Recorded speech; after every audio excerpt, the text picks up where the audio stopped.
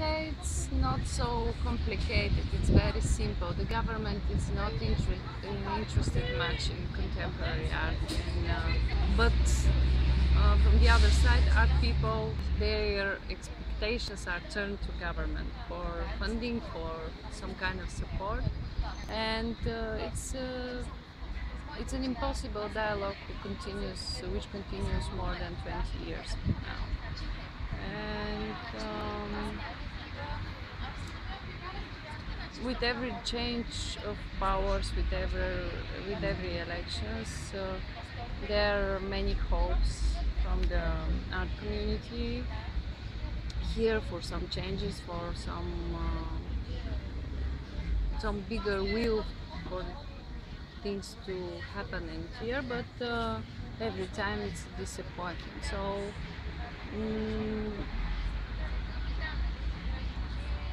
people who deal with art here, especially from the older generation, they're used to be supported by the government.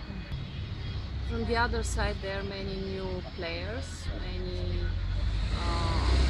artists mostly, and art managers from the younger generations who think more independently. They don't expect much from the government or from the officials, but in fact there are not many other possibilities in the country. There are only 2 or 3 private funds and undeveloped art market too. So it's simple. It's maybe very common with many countries from the former Eastern Europe, and it's somehow of a vacuum here. In fact, contemporary art in Bulgaria is presented mostly by independent institutions and by artist-run institutions. The public institutions are more traditionally oriented, and they are funded by public fundings, by the municipality or by the government. It depends from the status of the institution, but probably the only visible public institution who deals with contemporary art is Sofia City Art Gallery, which has the only collection of contemporary art in Bulgaria. It is the only museum which has a collection of contemporary art here. So this is the only example I could give for a public institution who deals with very regularly with contemporary art. The others are more conservative, more traditionally oriented, and they continuously develop one cultural policy which is inherited from the past, from the last 40, 50 years. I was working for more than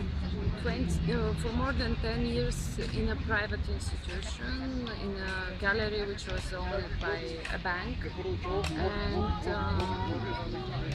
I was trying to introduce some contemporary concepts and artists there in this space. Now I'm from the other side of this border, let's say, and I work for the municipality here in Plovdiv. I have many projects which I developed with independent institutions as an independent guest curator. So there are not many curators in Bulgaria. We literally know each other by name, and we are just a few. So it depends from the circumstances, it depends from the invitations, and from the projects.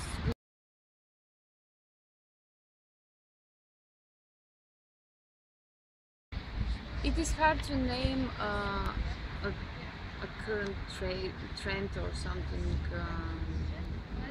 or a tendency. especially for the younger generation. Most of them study and live abroad. They don't live here.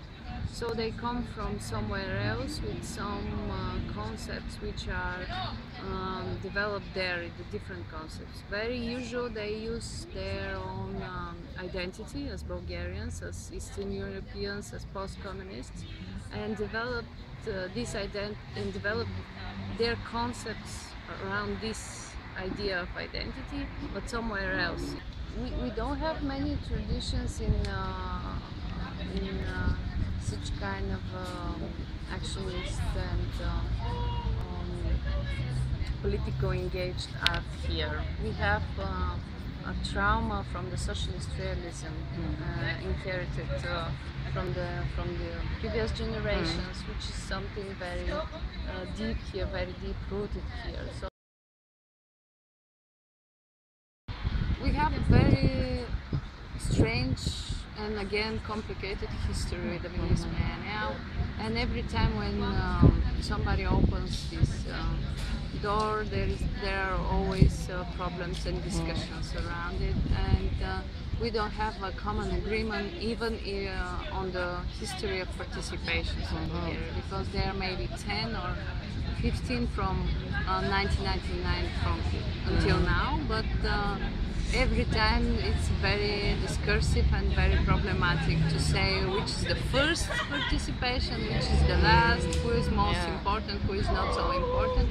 So we had one participation in 2007 at the Venice Biennale, and then there was again one participation, I think in 2011, which is very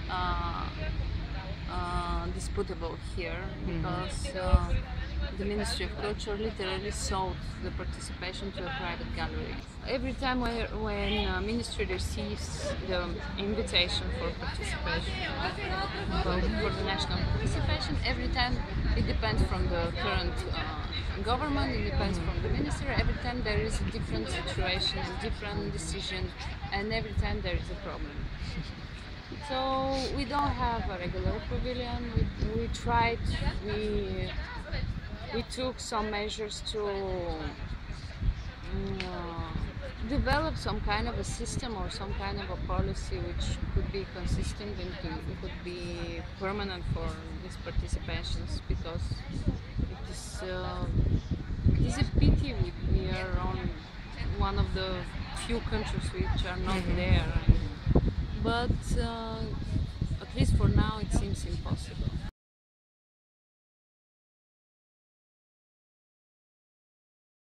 I would say yes, we cooperate well, but we cooperate with artists who know what is the role of curator and what is the role of the curator, and who are some kind open to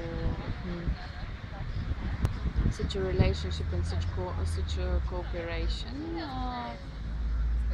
When we speak about the art scene here as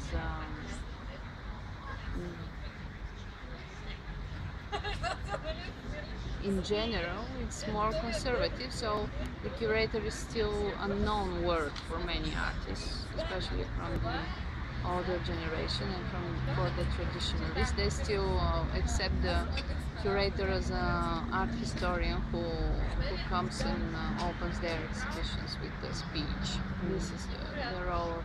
This is the usual understanding for a curator for most of the people here. But I would say that for the contemporary art society, it's something very. It's not a problem, and we have very good relationship with the artists.